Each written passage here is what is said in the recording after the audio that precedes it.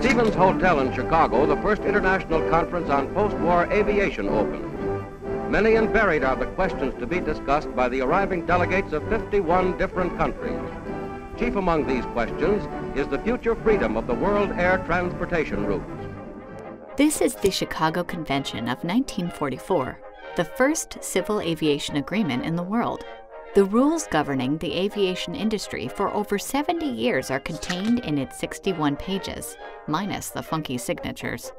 So, the end of World War II, civil and commercial aviation soars, as larger and heavier ex-military aircraft start to transport people and cargo across oceans. The skies have never been so busy, and the transatlantic is now the world's most traveled air route. Of course, this calls for some type of regulation.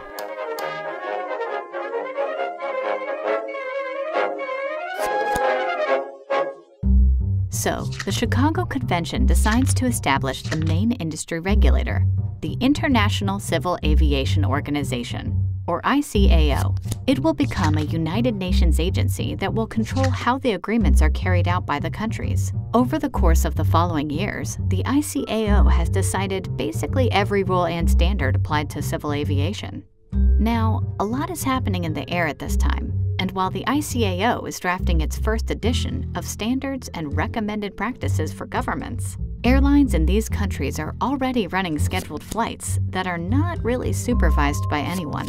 As you might imagine, the prices are pretty chaotic too.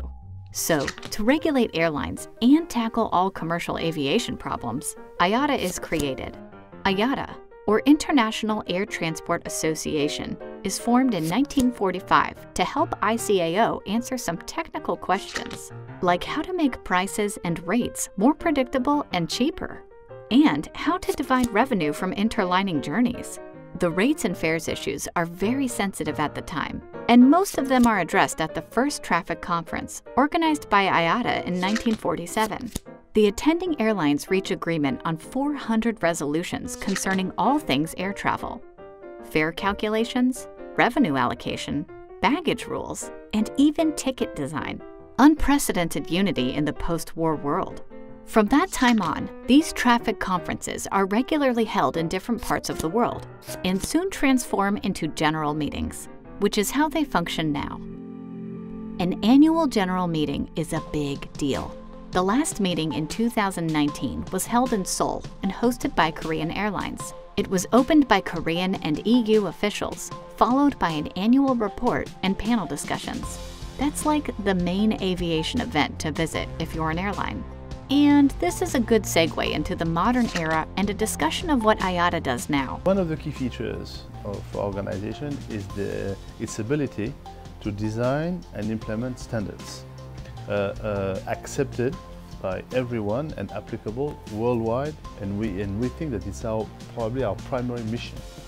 We try to do our best to improve the passenger experience, because at the end of the day we are working for our passenger. Today, IATA members are some 290 airlines from 120 countries, about 82% of all scheduled air traffic.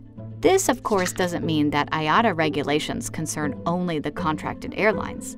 Even if you're not signed up with IATA, but want to distribute tickets or run interline flights, it will control you. How so? First, by using IATA codes, universally accepted designators required for reservations, schedules, ticketing, documentation, and basically everywhere the information about the airline or its flight is shared. This two-character identifier is one of the industry's pillars, used everywhere and by everyone. You must get one even if you're not an IATA member. Second, all accounting documents used in ticketing and transaction operations use IATA accounting or prefix codes. They are absolutely integral for computer systems to identify your passengers and cargo. Third, IATA grants baggage tag issuer codes, 10-digit numbers printed on bag tags for easier baggage handling at airports. IATA also issues location codes used by airports and sometimes rail or ferry stations, if we're talking about intermodal journeys. Yes, IATA loves their codes, but it's more than just codes. IATA is comprised of airlines and exists for airlines. See its Board of Governors.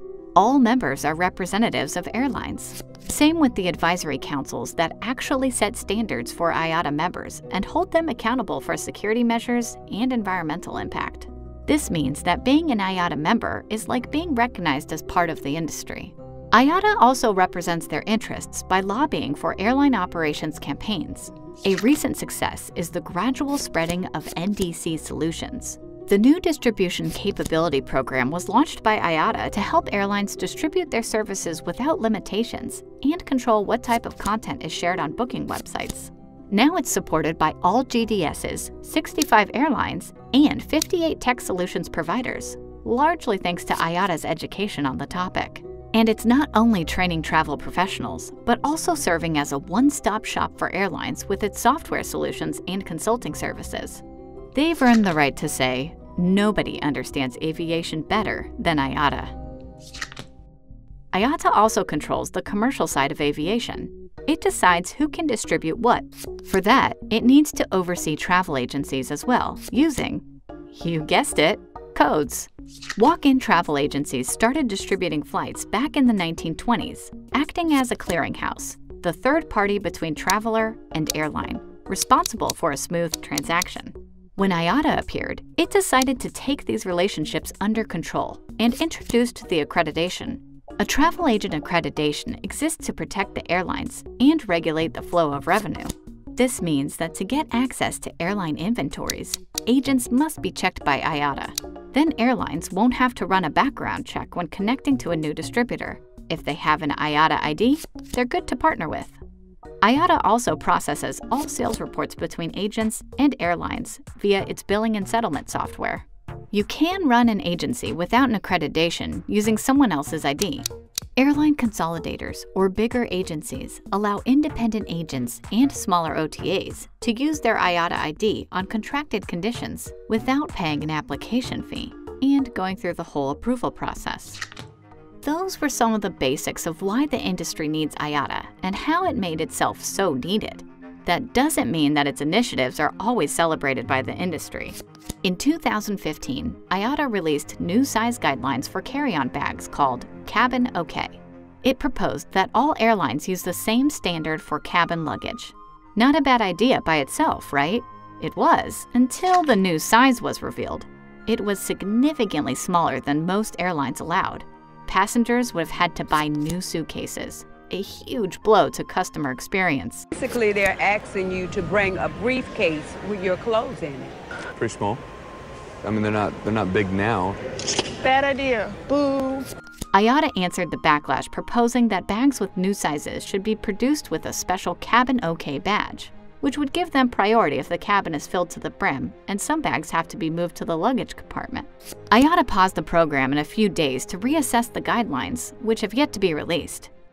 But what is it doing right? What's happening at those general meetings every year? What are IATA's goals and priorities? Well, first, it's your main source for the current and future aviation climate. Want to know where the commercial aviation industry is going? Check with IATA. Even the bag size situation shows there's still a problem to be addressed. Every December, IATA publishes a list of priorities for the year ahead. In 2019, its focus has been on a few big points: growing NDC adoption, bringing RFID technologies to 14 airports, attracting more low-cost carriers as members, cutting airport costs, and building a wider air travel infrastructure in all regions of the world. Knowing its service record, IATA is likely to achieve these goals.